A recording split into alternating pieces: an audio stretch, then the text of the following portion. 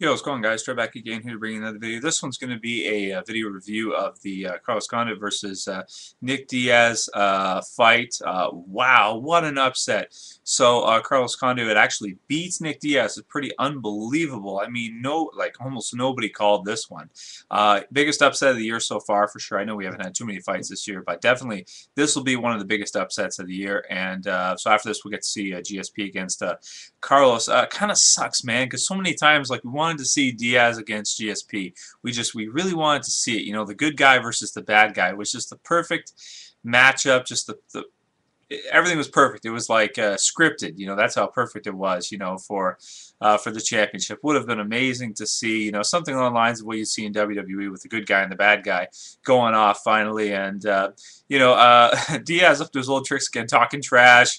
You know, Stockton beat down, trash talking. You know, trying to turn this into a less technical fight, more of a brawl, and Carlos had absolutely none of it.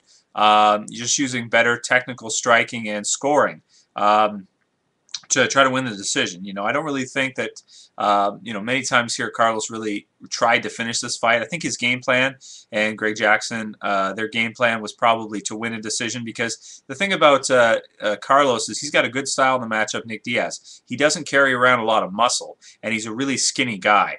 So Diaz's cardio against Carlos, stylistically, you know, he's kind of a bad matchup for Diaz, because his cardio all of a sudden becomes not so much of an advantage anymore like it is against a lot of the other guys. A lot of the other guys who carry more muscle might be a little bit, shorter, but have more muscle. Like GSP is very muscular for that weight.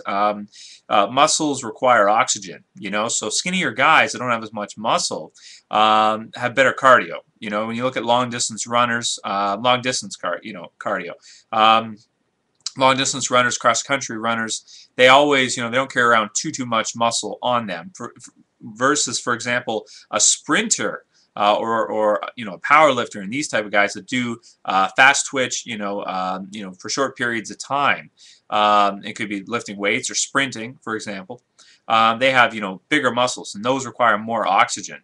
Carlos is a really skinny guy. You know, he's pretty much just as skinny as Nick. You know, I mean, they're very similar in body type. So he was able to, use that and not get tired out and win a decision here. What an upset. Just absolutely crazy. I don't know anybody who called this one. Of course, people are going to come out of the woodwork and say, no, I called this, yada, yada, yada.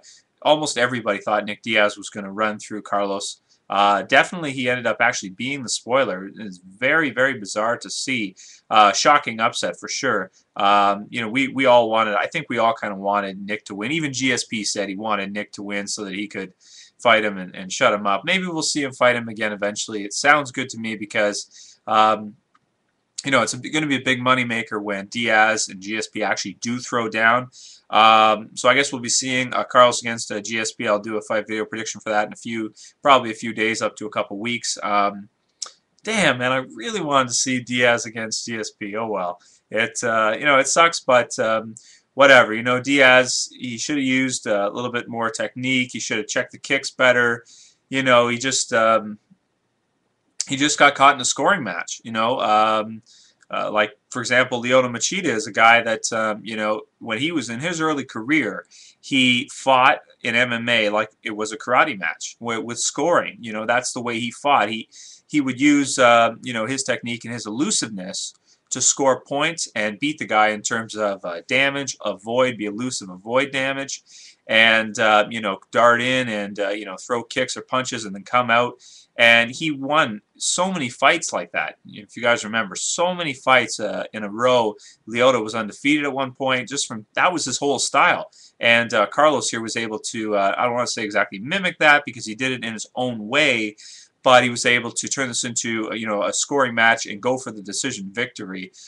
Because knocking out Nick Diaz is not an easy task. Finishing Nick Diaz is really not easy to do. So, most of the time, if guys are going to beat Diaz, they're going to have to go for a decision. The biggest thing was I think a lot of people were really surprised to see that he was able to keep up the pace. He was able to stick to his game plan. He didn't get into a brawl with Diaz, and he was able to take home a victory here.